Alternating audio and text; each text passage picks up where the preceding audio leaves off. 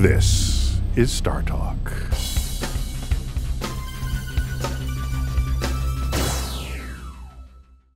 All right, so let's go to Iana, who is at Goddess Memoirs on Twitter.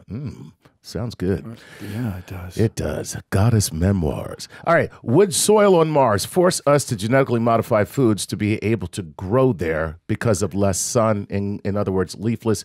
Can we genetify? Genetify. I feel genetified.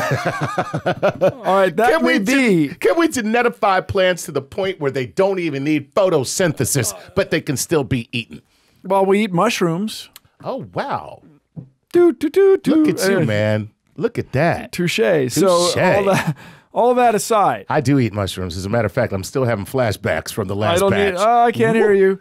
So everybody, I know it sounds so romantic to go live on Mars to some of us, among which I am not whom, usage intended for comedic effect.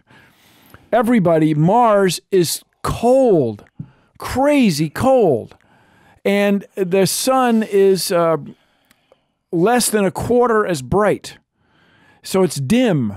I mean, I know we take pictures there, but these are with cameras that are where the iris or the system is set up to capture a lot of light before the picture is sent home here to Earth.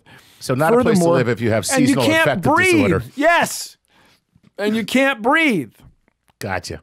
So everybody, it sounds so romantic. If you really want to colonize Mars, go to Antarctica for a couple years. Okay. And not on the shore where the birds are and the orcas grabbing the penguins out of midair. No. None of this happy feet stuff. No, right. Yes. Right. None of that. You go where it hasn't snowed in over a century and see what the dry valleys and see what you think. Try it for a couple years. So and by the way, don't even breathe. Take all the scuba tanks you need just to simulate it. So I want to go to Mars. I want to look for signs of life on Mars. I'm the first guy to do that.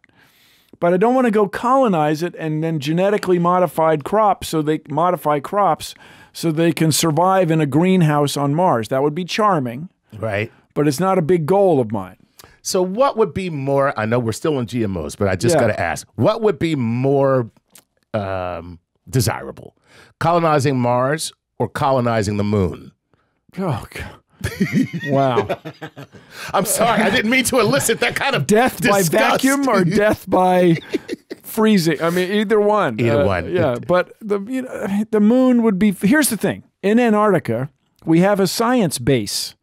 We have McMurdo Station, and people go there and they do scientific research. They make amazing discoveries about the hole in the ozone, about climate change, about the ice sheet sliding off the continent of Antarctica. Gotcha. Very important. Earth used to be so warm, ancient dinosaurs wandered around on that continent back in the day. What? Yes. All right. But we make those discoveries. That's good. But you don't go there to live. You go there to work and hang out for a while. It's like L.A. I got you. From your perspective? From my perspective, yeah. So for our viewers who are not in the United States, L.A. is Los Angeles, California, and Chuck, I think, is a native New Yorker.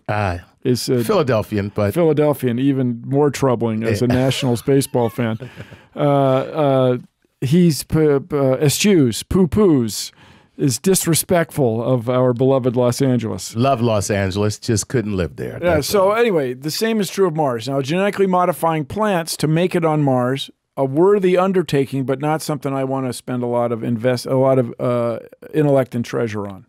This is StarTalk.